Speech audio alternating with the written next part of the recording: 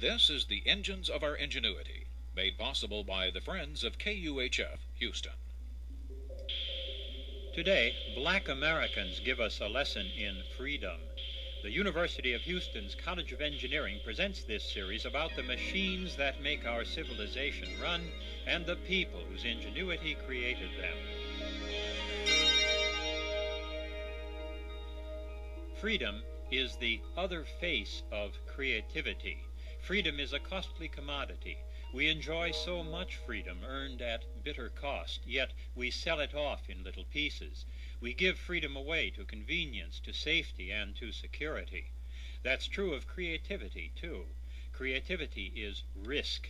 It also entails the dangers of strange places, of daring to claim freedom of the mind. The Civil War laid the freedom issue before black Americans. Most northern whites thought dying for a cause was their birthright alone. Black Americans knew, as no white could, how costly freedom was. They clamored to join the fight. The Union Army didn't form black units until 1862. When they did, blacks poured in, 180,000 of them. By war's end, 1/10 of our army was black. 20% of them died, mostly from disease in their terrible segregated facilities, but they died in combat as well. 21 black soldiers received the Medal of Honor. One soldier, an escaped slave from Kentucky, said, "When I donned my Union blues, I felt freedom in my bones." Yet the change from slave to free wasn't always immediate. A white commander of a black unit talked about getting rid of plantation manners, hat in hand with eyes averted. Maybe black soldiers had learned plantation manners under the whip, but they'd also honed a finely tempered inner core. One surprised officer said of his troops, "They were so cool and wary in combat, you'd think wild turkeys were the only game." Northern draft rioters lynched blacks. Southern troops shot black prisoners. Black soldiers got less pay. They were shunted off into labor details. The movie Glory showed how they marched to a hero's slaughter at Fort Wagner. That happened again at Port Hudson and Petersburg. They triumphed in the battles of Milliken's Bend and New Market Heights. So the Civil War ended. White America soon forgot black heroism, yet something was left. War is a ghastly and questionable business, but it's also a great proving ground of the human heart. 140,000 surviving blacks had faced that cold moment, and they had not found themselves wanting. 140,000 men had gained what each of us must eventually gain. They'd found the knowledge of their own inner capacity that each of us must find, one way or another, if we ever hope to be whole. Today, the son of a slave brings high tech to sugarcane. The University of Houston's College of Engineering presents this series about the machines that make our civilization run and the people whose ingenuity created them. Norbert RILLIEUX was born in New Orleans in 1806. His mother was a slave, and his father was her master, not an uncommon situation in those days. Norbert's father freed his mother before the birth and took Norbert as his son. The boy was very bright, so his father sent him off to the École Centrale in Paris, where he studied engineering. He stayed on as an instructor for a few years, and he published papers on steam power. He also began working on a problem from back in Louisiana. The last thing you do when you make white sugar is to evaporate the water used in the refining process. That exacts a terrible cost in fuel. Norbert RILLIEUX put his knowledge of thermodynamics to work. He invented the first multi-stage evaporator. By evaporating and condensing at successively lower pressures, he used the heat over and over. It was a brilliant idea. But RILLIEUX was caught between two pernicious forces: racism in America and technological conservatism in Europe. He weighed the alternatives and went back to New Orleans to work on a prototype. It was the right decision at the right time. He patented the machine in 1846 and prospered for some time. He was very highly thought of as a process engineer, and his machine revolutionized sugar refining. Finally, though, as the institution of slavery strengthened before the Civil War, the racial situation got worse. RILLIEUX returned to France, and there he ran into prejudice of a different kind. Certain French engineers had misused his process. They made it look effective, and that hurt the good name he'd enjoyed as an engineer in America. He finally walked away from process engineering and took up archaeology.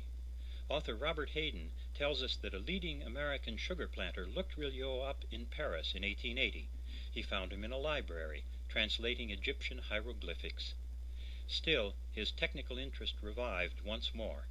At the age of 75, he patented another process, one that cut in half the cost of processing sugar beets. Yet when he died in Paris in 1894, his abiding disappointment was the French refusal to credit his invention of multistage evaporation. In the end, Europe finally did recognize it. In 1934, the international sugarcane technologists raised a memorial to this remarkable engineer. Norbert RILLIEUX's life suffered from prejudice on two sides, but he showed us a mind larger than the troubles assailing it. And today, RILLIEUX's evaporators are used for everything from desalting seawater to recycling processes in the space station. Today, a great city and a great civilization in the African forests. The University of Houston's College of Engineering presents this series about the machines that make our civilization run and the people whose ingenuity created them.